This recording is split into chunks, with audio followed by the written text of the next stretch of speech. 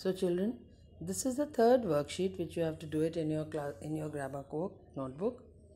Rewrite the sentences as directed. Now the sentence has been given.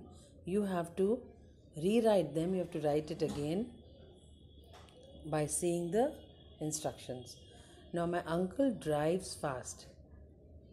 So you have to convert this sentence into past tense. My uncle, what is a past tense of drive? Drove. My uncle drove fast. My father goes to office by car.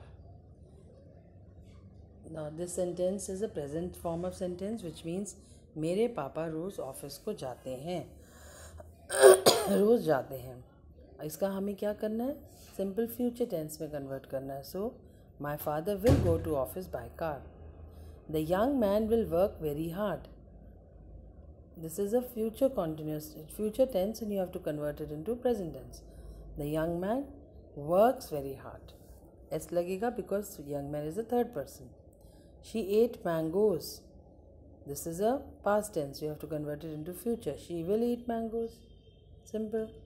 The teacher will forgive the naughty boy. The teacher forgave the naughty boy. Now this is a future tense. You have to convert it into past tense.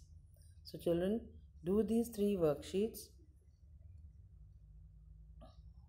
in your notebook and submit the work as soon as possible to Priya ma'am.